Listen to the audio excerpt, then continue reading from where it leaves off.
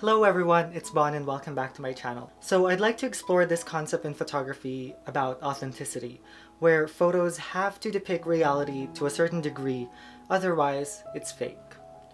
There are many ways in which some people might call a photo fake. This can range from creative decisions the photographer makes, for example, by omitting certain parts of the scene to create a better composition, compositing several images together to create a new one,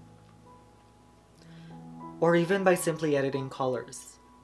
Nowadays, with the switch to digital photography and the proliferation of digital editing tools, editing photos have never been easier.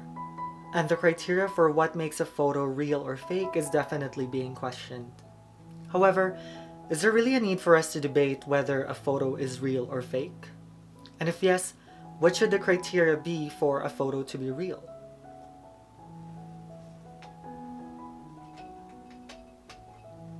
I bring this up because last year I went on a trip to Europe where I brought with me a roll of Lomography's Lomochrome Purple, which is a type of false color negative film. This film was inspired by the legendary Kodak Aerochrome film, which was sensitive to the infrared spectrum of light, hence it rendered colors in a distinct red-shifted manner.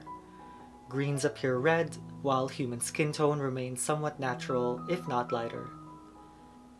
If you're wondering why anyone would develop such a film, well, it was actually developed by Kodak in partnership with the US government for use in surveillance during war. The nature of the film supposedly made it easier to distinguish humans among lush foliage in forests and jungles. Lomochrome Purple, as its name implies, renders images that are purple shifted. Greens appear purple, blue appear green, yellows to pinks, while reds remain relatively unchanged. To me, this is a very interesting and wonderful effect, and more than half of the shots that I took were stunning. After collecting my favorite photos from the roll, I decided to call the collection as Fantasy, most of which depicts imagery from the Neuschwanstein Castle in Germany and the Palace of Versailles in France. Fantasy because the photos looked surreal and otherworldly. And then I wondered, are these photos still real? They no longer depict the real colors of the scene I captured, so I would never claim that the trees were actually of this color when I saw them. But I believe these false color photos to be just as real as the true color photos I took that time. I think the fundamental nature of photography, which is capturing light and rendering it into an image, is what sparked this dissonance in my head. For the longest time, humans were only able to render images through drawing and painting, but after photography was developed, suddenly we had the means to record and document what is truly happening in front of our eyes.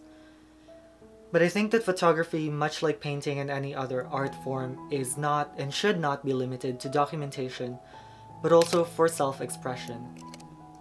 For me, photography is an art form in which the artist, the photographer, makes use of whatever tools and skills they have in order to create something. The camera is like the brush, the light, its paint palette, and the photographer uses their technical know-how to skillfully make something on a blank canvas that is a photograph. They can choose to change colors, omit or add items, and even depict something that does not truly exist. Which is why, for me, all photos are fundamentally real. Only the truthfulness of the author is what changes that.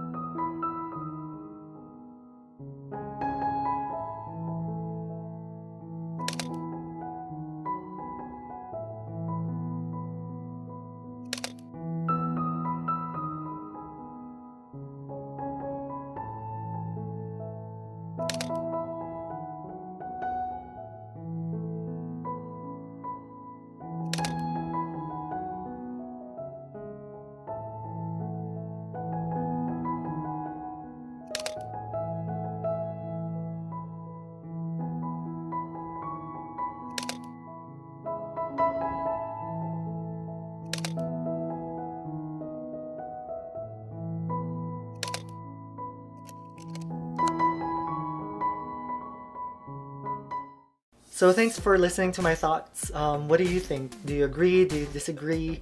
What are your criteria for what makes a photo real or fake? Do you think my photos are fake, like the false color photos one?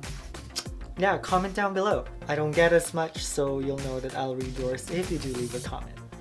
Also, if you're interested, I used a roll of Lomochrome Purple from its 2018 batch. It's the Lomochrome Purple XR, which Lomography says you can rate anywhere in between 100 to 400 ISO. For myself, I chose to expose for 200 ISO and develop for 400 ISO. I also asked my lab to not color correct the photos. I found that in doing so, they didn't remove this green color cast from the photos, so mine kind of looked more aqua and magenta rather than purple.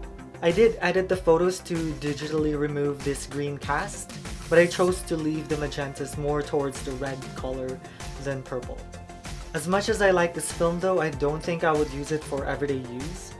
First, it's expensive and quite rare. I actually had to pre-order some in order to get my hands on it, and right now I'm waiting for the 120 version of the film. Second, I tend to take photos for documentation, and color is a strong motivation on why I would take a photo of something. So I don't think the whole false color aesthetics would always work for me. I will, however, keep several rolls of this film in my fridge for those times that I feel like doing some out-of-the-box type of photography. Maybe when spring comes back. I also have a feeling that this film would look great during the fall, especially here in Alberta when the trees turn bright yellow. So again, thank you very much for watching this video. If you liked it, please go ahead and give it a thumbs up. Subscribe if you haven't, and I will see you guys next time. Cheers.